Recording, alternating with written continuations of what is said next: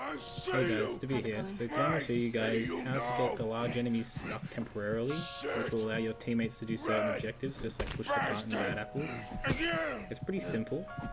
The setup for this, I'm going to show you in a sec, is all you want to do is when they're down there, or when they're following you, is run them down the bottom here. And then you want to run up top and stand about a foot away from the fence. Sometimes wiggling helps get them stuck down there as well. And they'll just stand there and aggro onto you and they can't move. I'll do it again. Sometimes you might have to loop them around like I did a couple times. And you want to be careful as well, because if they swing and you're on the other side of the fence too close, it'll actually hit you as well. It's a lot easier to get them trapped down here when you're running into the room, as I'll show at the end. Pretty much, yeah, as you can see there, stand a foot away and they'll just stay there. There is two setups for this as well, but I'm going to explain just why it works. So first off, this fence can be vaulted from either sides by a player, but for the larger enemies they can't vault this side.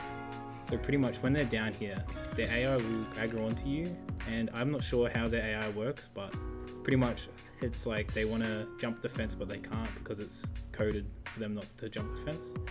So essentially when you're standing up here, they will just stay down there and look at you.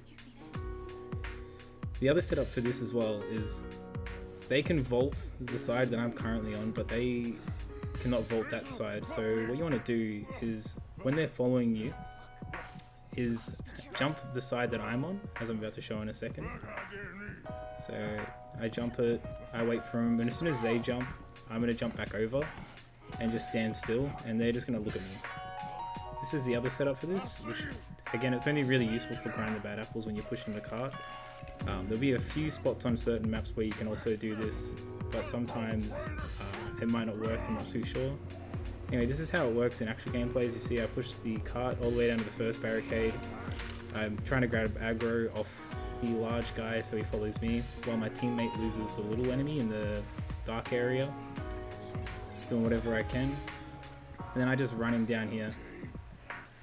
And you'll see how simple it is just to get them stuck.